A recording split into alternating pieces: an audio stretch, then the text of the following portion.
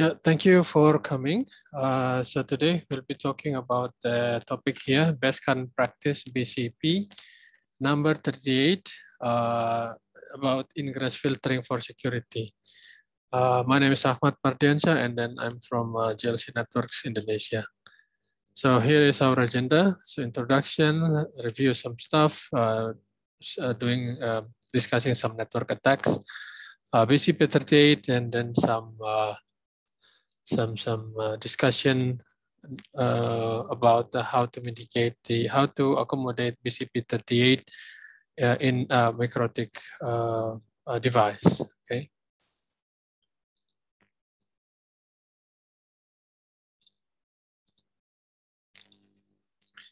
Okay, introduction. So we are GLC, Garda Lintas Cakrawala. We are based in Bandung, Indonesia. We are doing training in IT consulting. We are certified partner for MikroTik Ubiquiti Linux Foundation, GLC Radius Manager. We develop GLC Radius Manager, and then we do regular event for like we're doing today, the webinar. My name is Achmad Mardiansyah. I'm based in Bandung. I'm a user of many technologies like Linux, programming, PHP, Python, database as well. Okay. And then I also write some articles in some websites. And then if you have LinkedIn, and then we can connect here. All right. So past experience, we do network support, billing integration, network upgrades, network optimization, either wired or wireless. Okay, so yeah, please check our website for details. Okay, and then about the GLC webinar, we started since 2010.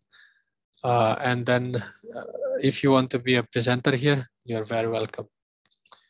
Okay, so since not so many people coming today, I can see some are following the webinar through YouTube. Okay. That's nice. Okay. Right. You can see some of the people are watching via YouTube. Okay. If you don't mind, you can just introduce yourself here. Introduce yourself, where you are from, so that we know where you are. Prerequisites. This is not beginner topics. At least you need to have some knowledge in order to understand the topics clearly. So we assume you already know how computer network works. At least you know how the routing works, and then how to design a network. Okay, you know what's the difference between a public IP address and then private IP address. Okay, the routing, either static routing, a dynamic routing. And then, of course, because we talk about the MikroTik, we also assume you already know how to use MikroTik Router OS. Okay. Okay, so let's do review. So we already know that in computer networking, we have 7 OC layer and protocols. So that in every layers, we have protocols, and then the protocol is a set of rules for communication. We have a series a process of encapsulation started from the top layer to the bottom. Okay, so here is the encapsulation process. So the data from upper layer here, okay, will be wrapped with the header down to the lower layer before it sends to the media. Okay, either through fiber optic, through copper wire, or through wireless links. Okay, so if you want to see the details in every header, so this is how it looks like. Okay, we are not talking details about this, just for your information. This is a layer 4, either it's TCP or UDP. This is layer 3, either it's IPv4 or IPv6. This is layer 2. We have lots of options in layer 2, like internet or Wi-Fi. Okay, so all of them together creates a process of encapsulation. Okay, so in layer 3, we also know about the addressing layer 2 as well. Layer 2 is more on the local addressing, but the layer 3 is end-to-end. Okay. And then here's the specification of IP defined in RFC 791. And then this is how the layer 3 looks like. We have a network park and then we have a host bar. Okay, in the long time ago, we were using class full IP address. So there was class A, class B, class C, but we don't use it anymore. Okay, so we are using classless addressing. So there is no class A, B, or C. Yeah, so if you have a network and then you have to put the subnet mask explicitly, like /17, /25, /20, /12, /whatever. Okay, yeah, that's how the VLSM works. And then because we are using VLSM,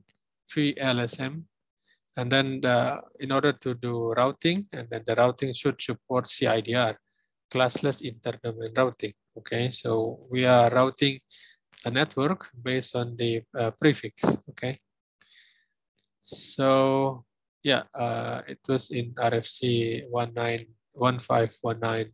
Okay, which is a long time ago.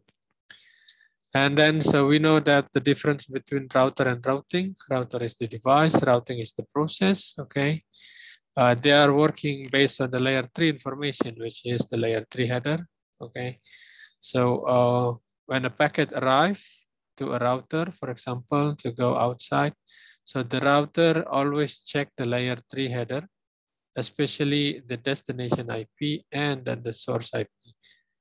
Okay, so the first is destination IP address, so that we know to which interface we are forwarding the packet. Okay, so this is how we design the network. Okay, yeah, first we combine between layer 2 and layer 3. The red one is layer 2, layer 3 is the blue one. Okay, so this is how it looks like, how we combine them to each other. Okay, and then first is we set up the physical connection, or AKA physical topology. Okay, yeah, it's a physical map of your network. Okay, here's the cable from this port to that port. Okay, here's the link from here to there, and so on and so forth. Okay, that's the physical topology. Next, after that, you need to set up a logical topology. Okay, yeah, logical topology. So here, meaning that you are focusing on layer 3. So there is no layer 2 information here. We don't see where the switch is, the access point, and so on and so forth. There is no layer 2 information here because we are just focusing on layer 3.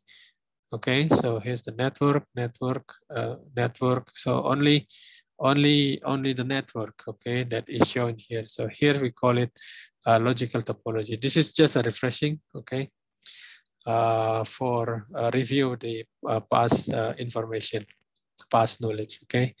And then when a packet arrives in the network, okay, so there is a process for to determine where the packet should go. Okay, here we are using a IP address. I mean the routing table. Okay, and then on the tables we have information where to forward the packets based on the destination. So this is how the network look like. Okay, so if you want to go this, you go there. If you want to go to this destination, and then here's the gateway. Okay, and so on and so forth. All right. So yeah, at least you need to understand how the routing works. Okay, routing happens in the routing decision. So after the pre-routing or after the local process output. Okay, so that's where the routing table lookup happens. Okay, so this is how we determine the gateway. Okay, based on the destination and then the distance. So yeah, again, the criteria is the prefix length, and then if the prefix length is same, and then the lowest distance wins. And then here are the example of administrative distance of each routing protocol. Okay, regarding the static routing, we set up the routing statically or dynamically. Statically means you go to every router and then you need to add the routing or modify the routing manually. Yeah. But for dynamic routing, it's not okay. You just run the routing protocol, RIP, OSPF, or BGP. Yeah, and after that, they are talking to each other, and then they develop the routing table. Okay, yeah, so that's the same thing happens in the network. So we have AS. This is how the internet works. Okay, so every company, every organization that wants to connect to the internet, they must have a AS number. Okay, and then they are connecting to each other. Yeah, for example, here's the interconnection link between organizations. So one AS is one organization. Okay, that's the AS. And then there must be a body or organization at international level that manage those things. Yeah, yes, it is true. It's called IANA, okay, Internet Assigned Number Authority. Okay, so addressing has to be unique. Okay, so you cannot just, oh, okay, this IP address is cool, so 8888. So can I just use it? No, no, you cannot. Okay, so yeah, so there is a international body that is managing that regulates the IP address allocation. Yeah, so that body is called IANA. Okay, that manages the IP address. IANA delegates to RIR. Okay, regional internet registry, which are APNIC, RIPE, NCC, based on your location. In Africa, we have AFRINIC. Latin America, we have LACNIC. North America, we have ARIN. So how many bodies? How many organizations? 1, 2, 3, 4, 5. Okay, so five organizations. So we are in Indonesia here. This is Indonesia. So we are APNIC is managing the IP address for Asia and Pacific. Okay, so they are based in Brisbane over here. And then APNIC usually delegates the allocation to country. Okay, so that's how you get your IP address. Okay, from the network. Yeah. So after you get IP address, and then you can connect to the internet.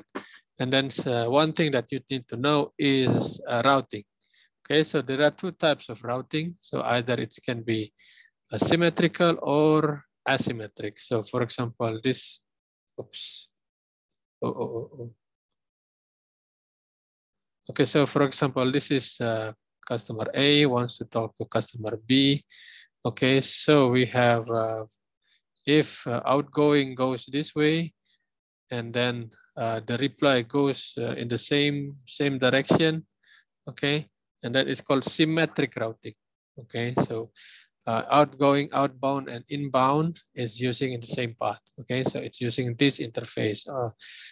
If in the case of router 1, okay, in router 3 as well, same interface. So incoming and outgoing, they are using same interface. But sometimes routing is asymmetric. Okay, so the path for going out is different when the path for incoming back. So here, outgoing and incoming, they are using a different interface. So that's why it's called asymmetric routing.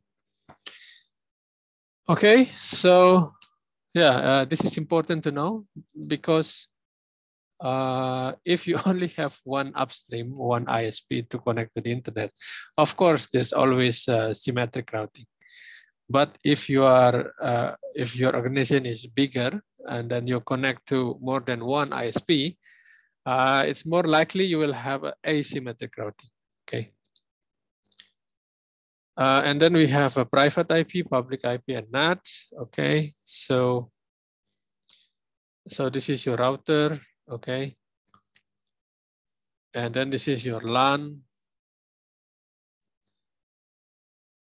and this is your WAN. Okay, here and there.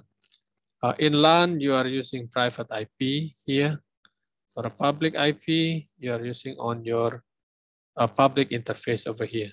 Okay, so when your packet coming out, go there. Okay, and then yeah, people will see it's coming from this IP1, for example. Yeah, so this is internet. So people in the internet will see, oh, okay, it's a request coming from this IP address. So there must be a process to translate, okay, to translate the private IP to become public IP. Okay, so and then that process requires CPU processing. Okay, and then yeah, that's how the IP NAT works. Okay, so basically the NAT is used to convert, to translate the private IP to public IP. If we don't use NAT, and then we are running out the IP address long time ago in 1990s. Okay. Yeah. So let's talk about network attack. So I got this. Yeah, this is very small. Okay, I know.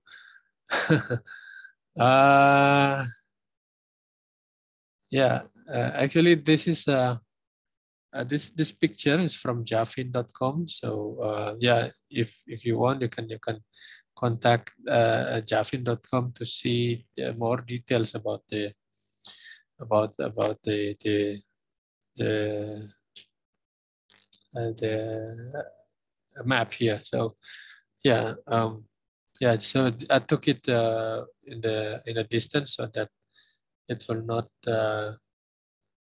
yeah cannot be seen clearly. But as you can see, so we can see that this is a network security map. Okay, and then here's the layer.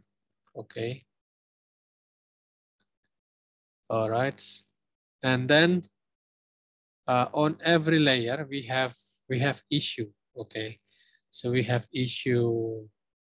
Yeah, this is column for a top thread. This is column for TCP/IP vulnerability, and then here's the anti-malware column. Okay, and then this is IDS/IPS, AAA, and the firewall, VPN, and then here's the layer defense.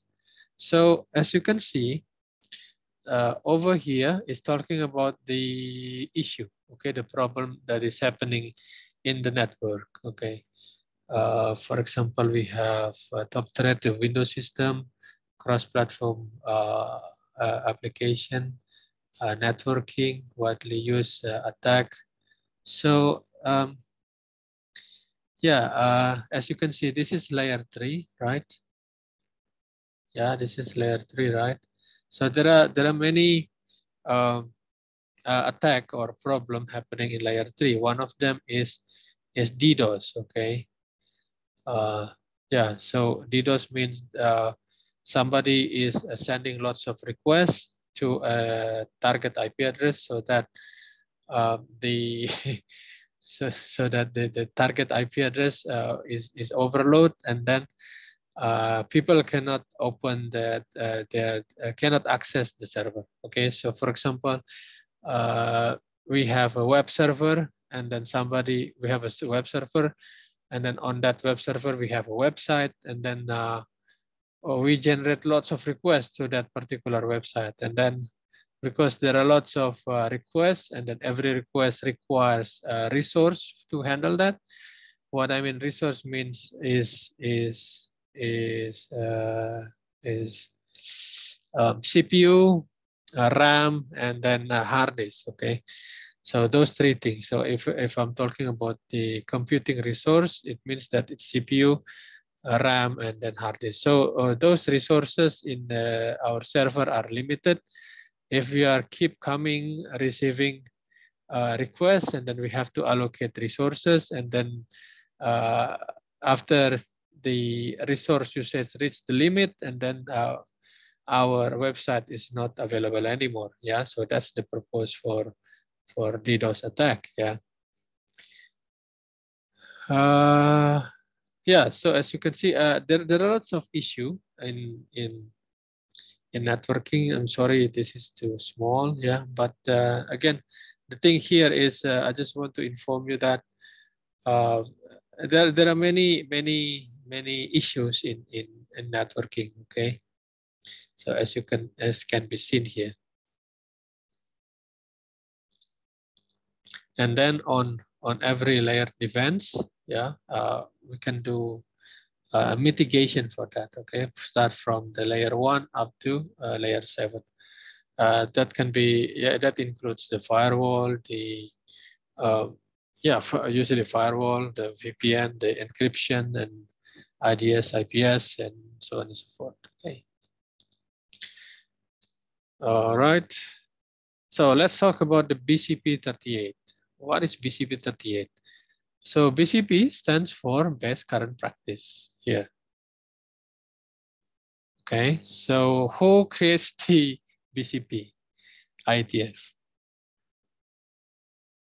Okay. That's the IETF. So IETF creates RFC. And then some of the RFC is classified as BCP, best current practice. They creating the BCP started from BCP number 1, 2, 3, 4, 5, whatever. You can check the BCP index here, okay? And then today we'll be talking about the BCP 38, okay, which was created in year 2000, okay? And then the topic here is the network ingress filtering, okay, defeating the DOS, okay, which employs IP source address spoofing. Okay, it's from Ferguson, May 2000. Okay, so it's a long time ago. So format is here, and then yeah, it's RFC 2827. Yeah. So BCP is a collection of RFC for BCP, yeah, with various topics. So as you can see, there are lots of topics here related to DHCP, SMTP, yeah, and other topics. Okay, so that was the BCP. So at least you know what the BCP is. Next is the BCP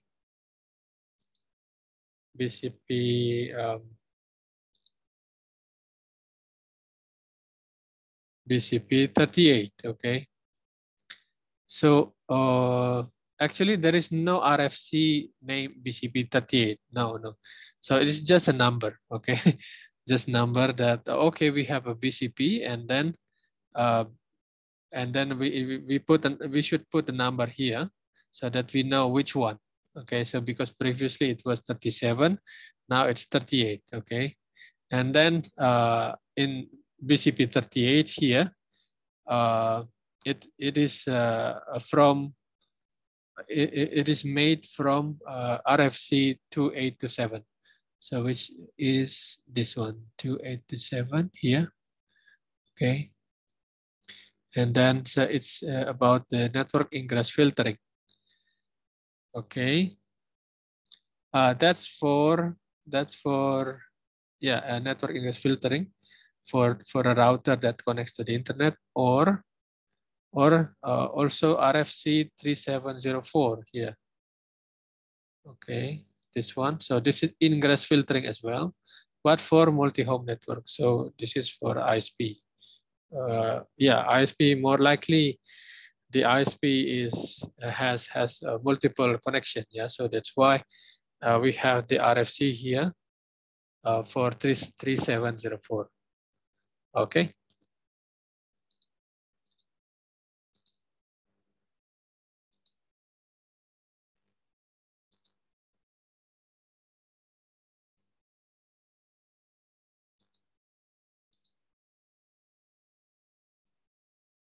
Oops.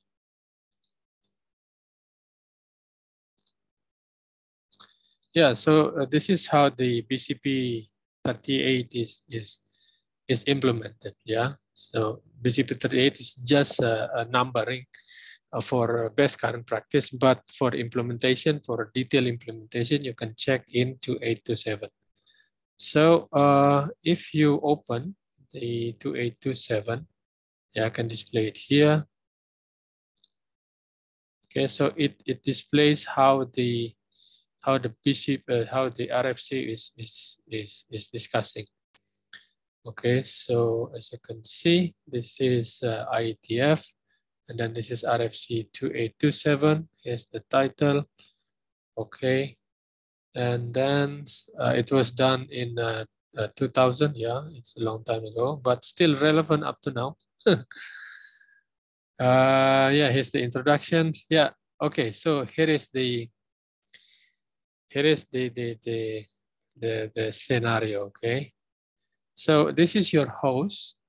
Okay, this is your router, and then here's the internet. Okay, and then here is the attacker router. Okay, and then this is the router IP address.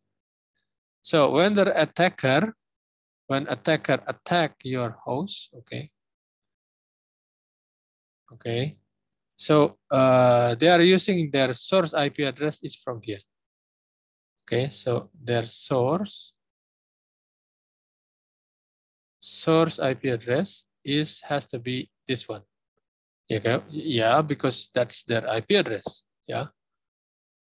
Oh, okay, so that we know. Oh, okay, so you're from this IP address. Yeah. Oh, okay, you're doing not good on my network. Yeah, so you're doing nasty on my network. So I have to block you. Okay, so and then I will report your IP address, saying that your IP address is doing bad things on my networks. Okay, so I just blacklist your IP address. Okay. But the attacker is clever. So instead of using their original IP address, okay, so when they do sync here, they're using this source IP address. They're using this source IP address, see? So they're changing their source IP address to this one. Yeah, clever, eh? See? So that our router, when our router see the packet, incoming packet saying that, oh, okay, this one is okay. This one is okay. Okay, so I just allow them to hear. So as you can see, this kind of IP address is usually on LAN IP address, right? Okay, this is LAN. This is one, correct? Yeah, so this is one interface. This is LAN interface. And then the source IP address is from the LAN. Can you get it? Yeah, so again, this is your router. And then this is your one interface. And then on this one interface, you receive a packet where the source IP address is actually from here. Doesn't make sense. Okay, so they're spoofing. Okay, it's a fake IP address. It's spoofing IP address. So they are pretending like an imposter. You get it, yeah? Yeah. So that's how they do. So they are hiding their original IP address here. So how can they do that? They can just do programming and then send the request and then, okay, I will use this IP address as a source address. Okay. So, but when they send, the packet cannot reply back to here. Yeah, that's the propose because it's wrong address. Yeah, that's the propose to attack. Yeah, so they are sending lots of TCP sync, and then here the server will receive lots of IP address, lots of requests here, sync requests, and then every request needs to be requires allocation of resources, CPU, RAM, hard disk.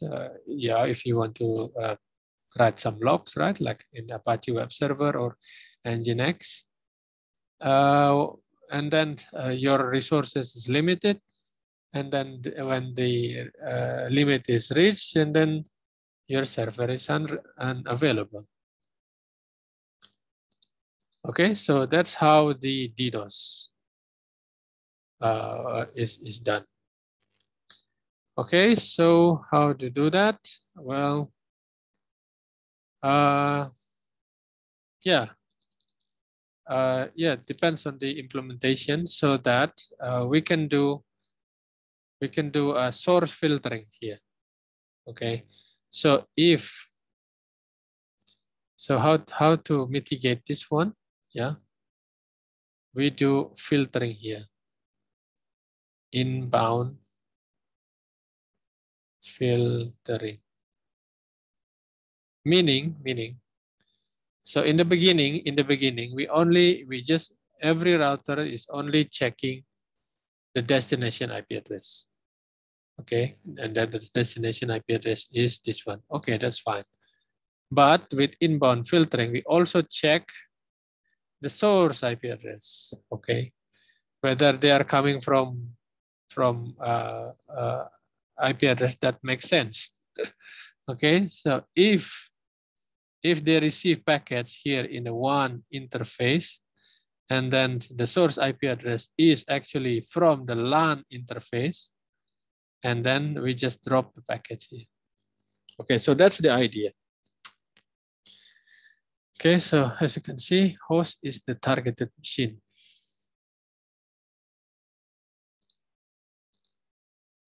Okay, everyone clear? Yeah?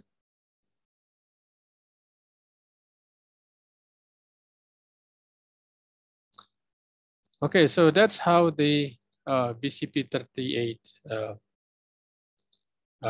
is about. Okay, so somebody is pretending an IP address, and then they just want to send a fake source IP address to, yeah, and then that practice is called spoofing. Okay, so that was BCP 38, and then in MikroTik, okay, we can BCP 38 on MikroTik. So there are some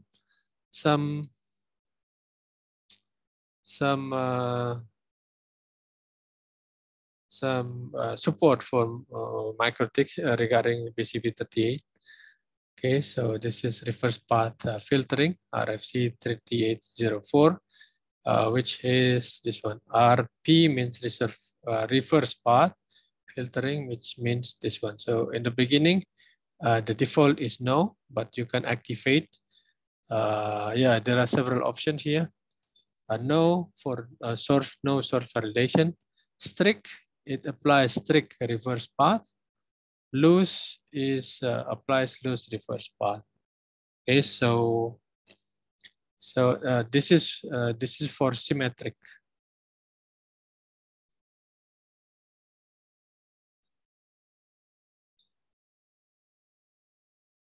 Yeah, this is for symmetric routing. So strict means the packets coming from here, outgoing is here, incoming is this one here. Okay. Yeah, so as I said, this is an example of, this is your router and this is your network, okay? Okay, and then the correct IP address is, so this is your, yeah, this is your destination IP address. Okay, so from here, you want to connect to here. So it means that the destination IP address is this one, but the source IP address is this one. Okay, so this is for requests, for outgoing. For incoming, so this is for outbound, and this is for inbound. The IP address is swapped. Okay, so for inbound, so destination will be here. Okay, and then the source address will be this one. Okay, so this is the correct packet. But for spoof address, okay, so destination is this one. Oh, sorry, destination is, yeah, destination maybe is for this one here, but the source is from here. Okay, something in your LAN interface. Yeah. Okay, so again, yeah, this one is quite useful for mitigating the DDoS attack that is using a spoof IP address. Okay, again, if it is symmetric, use strict mode. If it is asymmetric routing, use loose. Okay, so that's one way. Another way is TCP sync cookies. Yeah, this one here. That is to yeah, prevent against common SYN flood attack. Okay, but yeah, I have an experience where the attacker is using UDP. So can you imagine? Yeah, UDP. So I have a web server. Okay, web server is running TCP port 80. Okay, but the attacker is attacking UDP port 80. Yeah, so there is no service running on this port, but we receive lots of requests on this port. Even though it reads nothing, but it generates lots of traffic. Yeah, yeah, it happens. There is no service on UDP port 80, but there are lots of incoming traffic goes through this port. Yeah, it happens. Okay. So target, yeah. Yeah, so that's the UDP. I mean, that's the sorry, not the UDP. That's the one example of DDoS attack. Okay. So others is you can use. Oh, okay. So you can use row. Yeah. So I forgot to add the one filter row. Yeah. So you can add a row filter in the one interface. Yeah. So this is your router. Okay. This is one. This is LAN. Yeah. You can apply. You can apply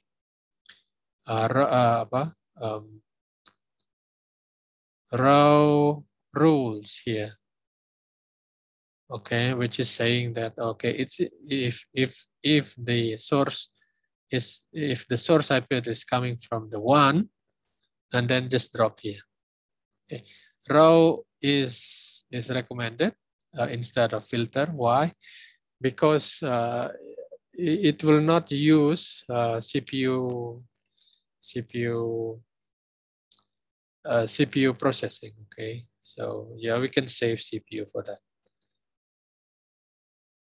Okay, so that was it. So I will update the slides. Okay, to add one things for the CPU. Well, I think that's all for now.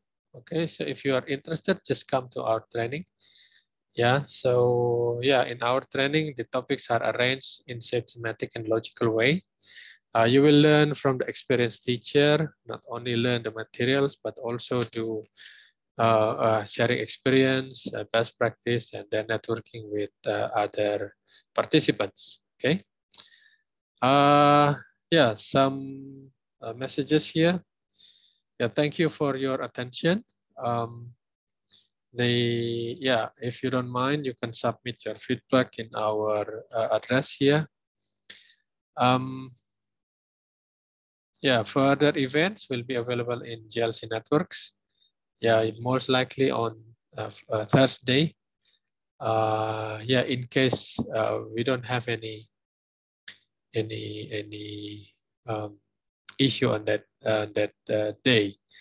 Sometimes if the health condition was not possible to do, and then the webinar will be off. But we will inform you in the regarding webinar through mailing list.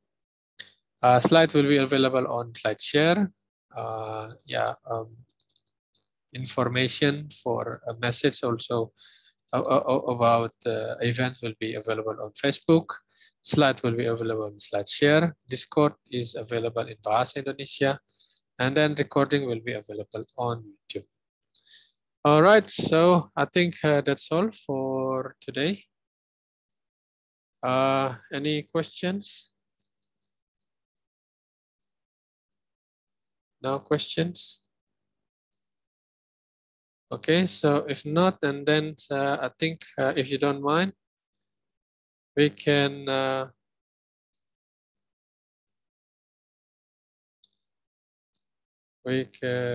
oops, sorry. We can take a photo session. Okay, let me update my background. Yeah, so that it will not.